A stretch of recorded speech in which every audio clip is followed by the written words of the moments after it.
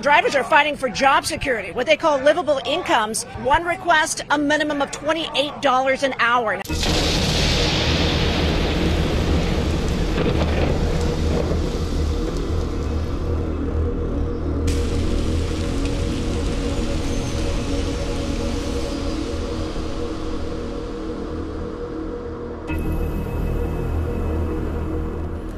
Welcome to Shep Rambles, where I am Shep and I tend to ramble about what?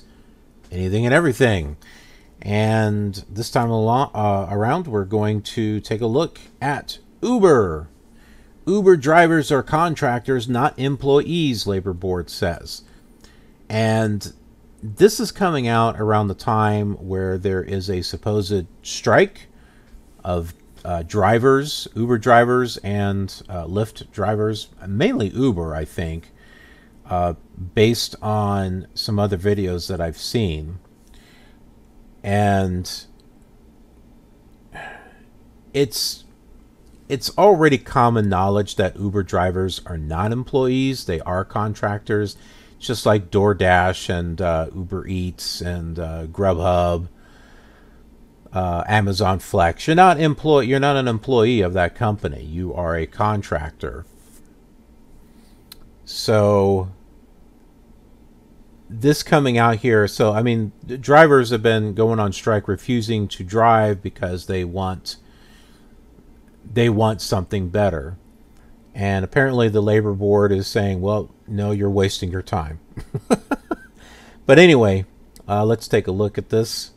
Not too long ago, the National Labor Relations Board, handling an important victory to Uber, has concluded that the company's drivers are contractors, not employees. Well, duh!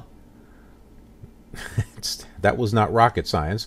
The move outlined by the board's general counsel in a memorandum released Tuesday deals a blow to drivers' efforts to band together to demand higher pay and better working conditions from Uber and its main rival, Lyft. It is the first major policy move the board has made concerning the so-called gig economy under President Trump. Contractors lack the protection given to employees under federal law and enforced by the Labor Board for unionizing and other collective activities such as protesting the policies of employers. As a practical matter, the conclusion makes it extremely difficult for Uber drivers to form a union. Well, if they're not employees, then I don't see how they can make a union. So it's not extremely difficult. It's like pretty much impossible, I'm guessing.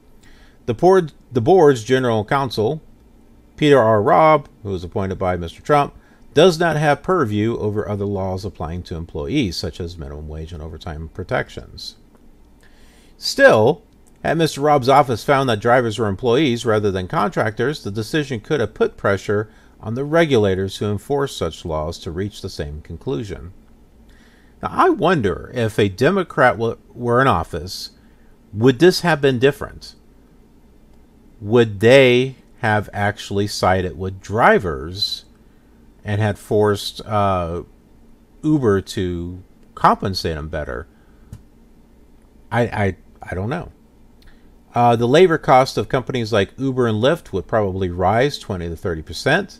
According to industry estimates, if regulators or courts force them to treat drivers as employees. Both businesses have seen their stock prices fall after recent public offerings.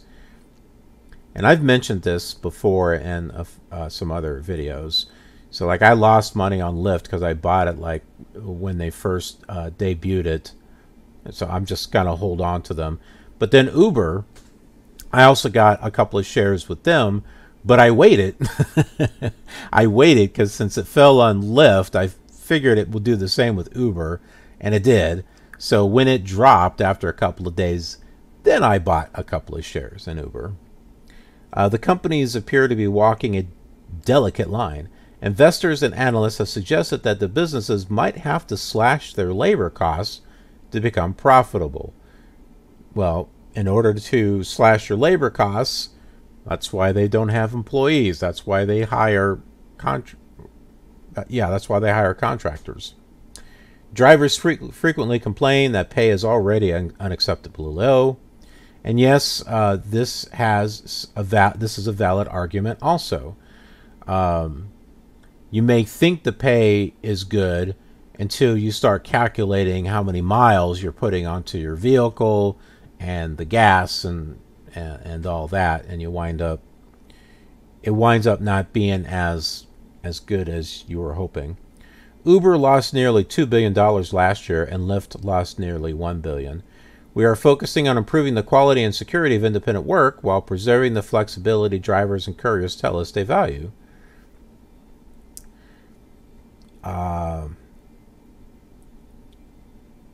So there's this opinion thing of last month, the Labor Department one or whatever.